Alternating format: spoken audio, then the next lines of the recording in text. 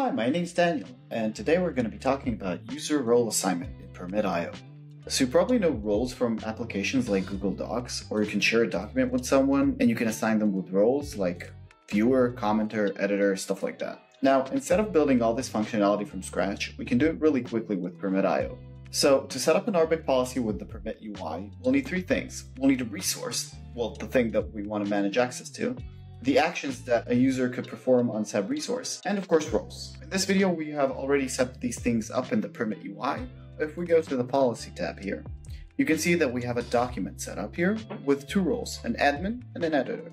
Here are the actions that our users can perform on this document: create, delete, read, and update. Having roles is great, but we also need actual users to have access to these roles. So let's see how we can quickly assign these roles to actual users. So we go to the Users tab and we add a new user. The user requires a key, so let's just fill in the email for now. The key doesn't have to be the email, but it just needs to be a unique identifier. I'll just type my own email here.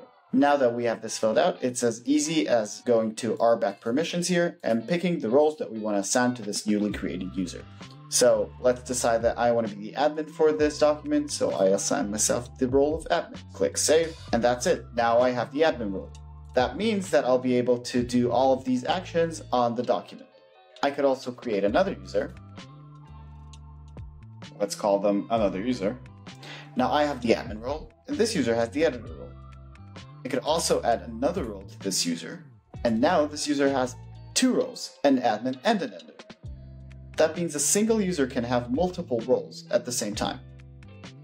And that's it. You can go to Permit.io and try it out for yourself.